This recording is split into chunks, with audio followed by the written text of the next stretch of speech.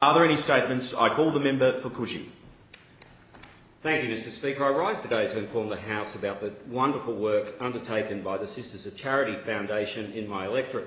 The Sisters of Charity Foundation is a non-profit organisation formed in 2000 by the congregational leader of the Sisters of Charity of Australia to promote its mission through funding community initiatives which benefit those less fortunate or with special needs. The Sisters of Charity Foundation sponsors and supports local initiatives across Australia that offer specialised services in a broad range of areas dealing with the poor and marginalised in society.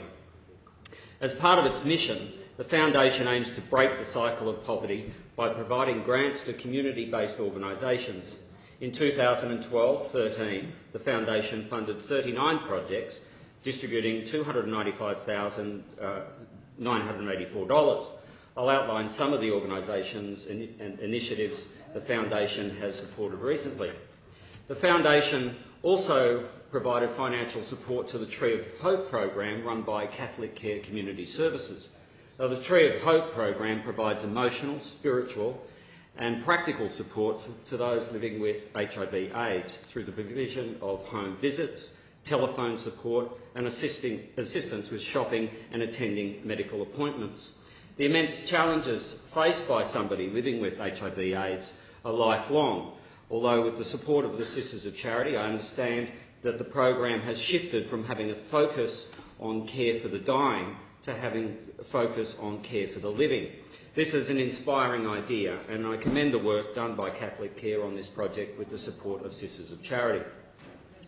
The Sisters of Charity Tertiary Scholarship Program provides disadvantaged young people who have lived in out-of-home care with the opportunity to attend university.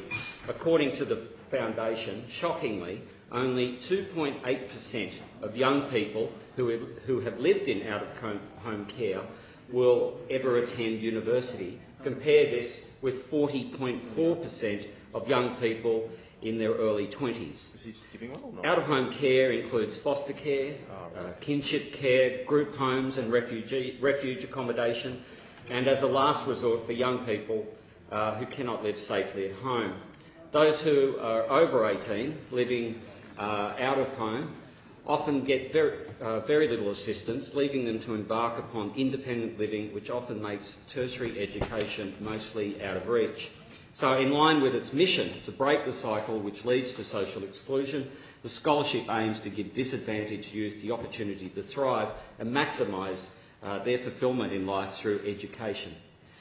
There are currently 9 students studying on the scholarship, including students from the University of Sydney, the University of Technology, the University of Queensland, Australian Catholic University and the University of Notre Dame. They are studying a wide range of degrees, including law, marketing and communication, sports science and nursing. I'd like to share with the House the words of Chantel Bennett, who's currently studying a Bachelor of Nursing degree on a scholarship at the Australian Catholic University. Chantel said that, and I quote, "The scholarship will help bridge the gap between what others with parents have had and what I have had. It will help me fast-track my path to become a registered nurse. It will also benefit my 6 siblings, showing them that goals and dreams are achievable. I want to prove to everyone, as well as to myself, that I am capable and determined. I'm really thankful and just know that my life has literally changed so much and forever was because of that money you have given me for the scholarship." Now, I recently discussed the important work of the Foundation with its CEO and former member for Cabramatta, Reva Ma. I'd like to take the opportunity to, in the House today, Coogee matter, in the opportunity in the House today to congratulate and commend the Sisters of Charity Foundation and its Board of Directors led by Chairman Richard Haddock. I also acknowledge the Governor of New South Wales, Her Excellency Marie Bashir, for her work with the Sisters of Charity Foundation as its patron.